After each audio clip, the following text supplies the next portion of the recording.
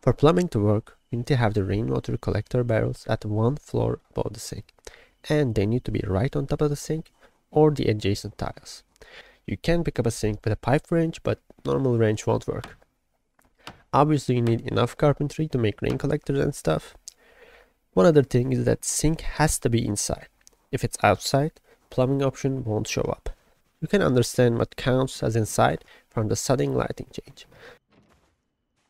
Now you place the sink that you picked up and install it with the pipe wrench.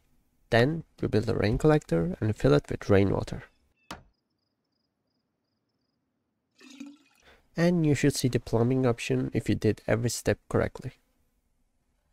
After you successfully plumb the sink, you won't need to provide water, because tainted water will be automatically filtered, and you can enjoy your sink water once again.